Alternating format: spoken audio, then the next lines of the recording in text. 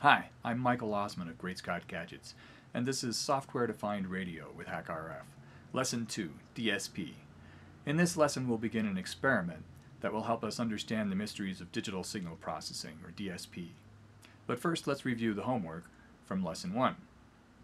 The first thing I asked you to do was to download Pen2 Linux and give it a try.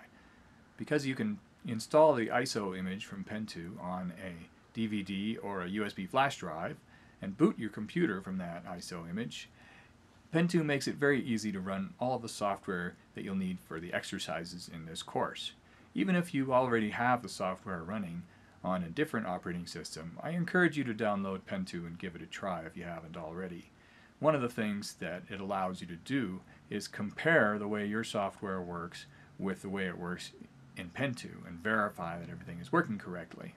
Also, it's really nice to have a complete Linux distribution with all of the software that you need for software-defined radio in a small package. I personally always travel with a Pen2 ISO installed on a flash drive, and then no matter where I am, I can plug that flash drive into a computer and plug in a HackRF and do demos or show people how things work or just experiment. Now let's take a look at the remainder of the homework from Lesson 1. I asked you to take the flow graph that we made in Lesson 1 and enhance it in a few ways. Here's the flow graph that we created in Lesson 1. It's an FM radio receiver, and let's just make sure that it still works. Looks like it's working okay. Now the first thing I asked you to do was to add a slider to allow control of the frequency or the station that you're listening to. So I'm going to take my channel frequency variable and I want to turn that into a slider. I will just copy and paste this slider and call it channel freak. Now the original channel freak had a default value of 96.5 E6 or 96.5 megahertz, so I'll give that the default. I'm going to set the minimum to 89.9 or no, 87.9, which is right at the bottom of the FM broadcast band. I'm going to set the maximum to 107.9 E6. And it just works out that if I have 100 steps, I think that's going to be quite convenient for the number of radio stations and their channel spacing. Now I have an error in my flow graph. These blocks are angry at me because there are two things called channel freak. So I'll just delete this one, or we could disable it. And now let's see if this works.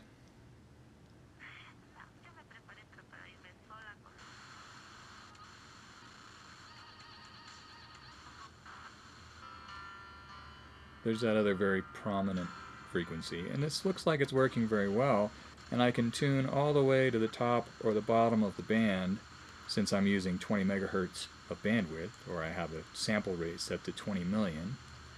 And this channel spacing nicely agrees with this 20 megahertz wide slider divided into 100 different steps. So now let's take a look at the second thing I asked you to do, which was to make this flow graph allow you to listen to two stations instead of two simultaneously. So in order to do that, I'm first going to delete this block, get it out of my way, and I'm going to just move things around a little bit so that I can just make room for what I want to do here. I'm going to take this FFT sync and move it out of the way. I'm going to put my multiply block up there and just kind of move everything closer together up near the top of the screen, hopefully allowing me room to do what I want to do. Now I have an audio gain control for this channel, and I have a channel frequency control for this channel. So if I want to be able to control both those things for my other channel, I should group those together. And now I should be able to copy and paste. Let's see, sample rate should be the same for both, center freak should be the same for both, channel width should be the same for both. Everything that I want to copy and paste is right up here. And actually I'm only going to have one audio sync because I only have one sound card.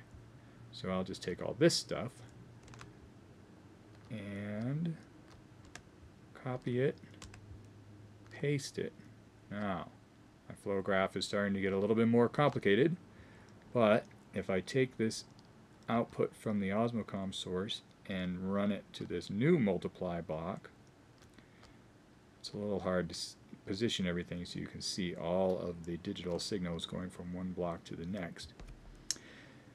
But now I have everything that I need, except this multiply const now goes to nowhere. And I'd like to combine it with the output of this multiply const. So what I'm going to do is go take a math block and add, and I'm going to simply add these two streams together.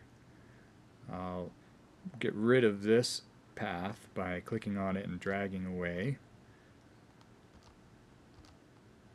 Connect these two multiply consts to this add. I'll just scroll over here a little bit and then connect the add output to the audio sync. Now everything's happy except for a type mismatch. These have the floating point orange type, and this add block defaults to the blue type. So I'm going to go into the properties and change its type to float. Now everything's happy. However, I do want to go in and change a couple of things. Now notice it automatically renamed blocks for me. Like this one was called audio gain. This one became audio gain _ 0. This one was channel freak.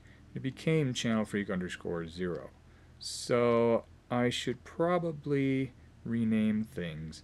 And in fact, I'd like to rename things channel 1 and channel 2. So I'm going to go in here and change this one to audio gain 1 and this one to channel freak 1, and that will break some things. Now over here I need to set this signal source to channel freak 1 and this multiply const to audio gain 1, and that should give you a clue of what we're going to do next. Let's set this signal source to channel freak 2 and this one to audio gain 2. I'll call this slider audio gain 2, and I'll call this slider channel freak 2. Now I think everything matches the way I want it to. The only thing that might be nice to change would be to have these not default to the same channel frequency. I'm going to set the second one to 98.5 because that was the other very strong signal that I have in my neighborhood. I'm also going to set the audio gain default to 0. So I'm only listening to one station when I start up the flow graph, and then we can verify what happens when I turn up the gain of the second station. Let's give this a try. Okay. I'm listening to one station, and if I turn up the audio gain for the other, that's the other station. If I turn them both up,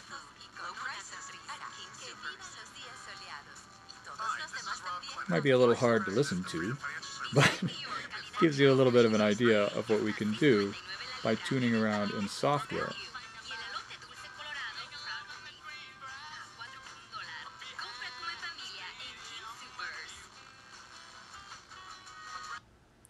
And there you go. Now we have a flow graph that allows us to listen to two different stations simultaneously.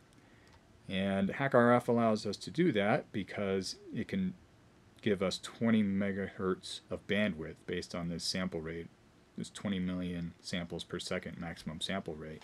And even if on your particular hardware you're not able to get 20 million samples per second, you should be able to get several samples per second.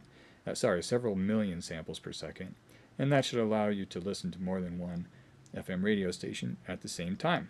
We could even enhance this flow graph to let us listen to more than 2 stations. However, I would probably run into the limit of my CPU power, and also this flow graph would be overly complicated. But there are some ways that we could, maybe outside of GNU Radio Companion, make an array of blocks and that sort of thing to allow us to deal with many channels at once. We've just created a pretty complicated flow graph. There's a lot going on in there. And eventually in this course you'll learn the internals of every single block in that flow graph, how it works, and why the flow graph as a whole is able to accomplish the task of taking a radio signal and turning it into audio of 2 different FM radio stations without even retuning the front-end radio hardware. Now, I'd like to take a step back and think about the basics of digital signal processing, or DSP. You're probably familiar with the concept of an analog signal or a continuous signal, something that we draw as a continuously varying function over time. Radio waves and sound waves are examples of things that we typically think of as continuous signals. A digital signal is similar, except that it's made up of discrete values at discrete points in time, and it's typically drawn as a series of dots with stems extending to the horizontal axis. The horizontal axis is usually time. It doesn't have to be time, but for software-defined radio, we're almost always dealing with digital signals that are from the time domain, or at least originated as time domain signals. And I will sometimes draw these digital signals as a series of dots. I'll usually skip the stems, although they're traditional, just because they take more time to draw. And in fact, I'll often draw individual samples or individual values of the signal as an X instead of a dot, just because it's a little faster. Now I say sample because each value is often something that was arrived upon by measuring an actual continuous real-world signal, and that process is called sampling. So in HackRF, there is a sampler, or an analog to digital converter, that takes an analog waveform, samples it or measures it at discrete periods in time, and then gives us the value at each sample point. Now, every value is a number, so fundamentally a digital signal is simply a sequence of numbers. And there isn't a whole lot to digital signal processing fundamentally. If you think about it, all it is taking sequences of numbers and manipulating them in various ways. However, there is a whole field of interesting algorithms and interesting effects and different ways to manipulate digital signals, and I think you'll find that the field is very deep, even though at first it may seem like it's a very simple thing. And to get us started in exploring the mysteries of digital signal processing, I'd like to start with an exercise, and we're going to expand on this exercise and have some questions about it for our homework for this lesson. I'd like you to open up a new flow graph in GNU Radio Companion, and you can do that by clicking this New button, or by going to the File menu and selecting New, or using the keyboard shortcut Control-N. Now we have a new untitled flow graph, and I'd like you to start with a waveform generator. This will be a signal source, and the defaults are fine. 32 kilohertz sample rate, or 32 kilosamples per second, that comes from this variable here. Cosine, 1 kilohertz frequency, an amplitude of 1. Now I'm going to run this through a throttle block that comes from the miscellaneous section, and connect these two together. And then we only need one more block in our flow graph to get started, and this will be an instrumentation WX GUI FFT sync, just like we used to visualize the FM radio signals. And the defaults for this block should be fine too. So this is a very simple flow graph to put together, and let's just start it up and make sure it works here. I'll execute the flow graph it prompts me for a file name. I'll call it lesson2.grc. And here we go. The FFT shows us one spike, and that's all we get. For homework for this lesson, I'd like you to take this simple flow graph and experiment with it and answer a series of questions. Go to greatscottgadgets.com/SDR, and under Lesson 2 you'll find the detailed description, the list of questions that I'd like you to answer. And I think that this is going to open up a lot of doors to interesting questions and thoughts you might have about digital signal processing. In the next lesson, we're going to go through and try to make sense of what this flow graph does when we manipulate it in different ways. And this is really going to set the stage for several lessons to come in which we'll explore the mysteries of digital signal processing. So I hope you'll do the exercise, the homework for Lesson 2, and I hope you'll join us for Lesson 3.